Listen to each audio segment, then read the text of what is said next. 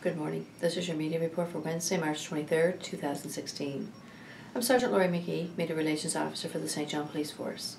During the last 24 hours, police have responded to 111 calls for service. We would like to hear from anyone that has any information concerning any of our calls or investigations.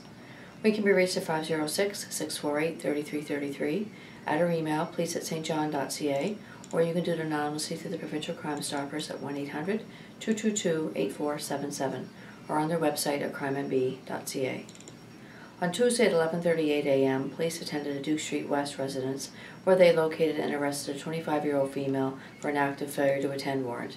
She was taken into custody and held for a court appearance. At 11:57 a.m., police responded to the Superstore on Rossley Avenue for a report of a shoplifter.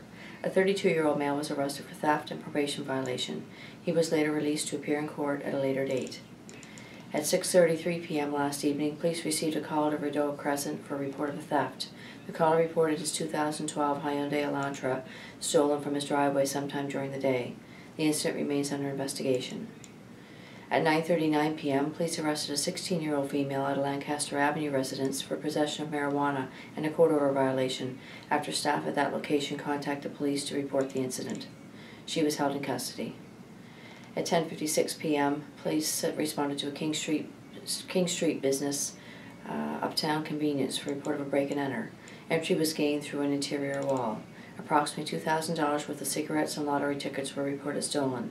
Ident Services attended the scene, and the incident remains under investigation. This will conclude the media report for Wednesday, March 23rd. Have a good day, and be safe.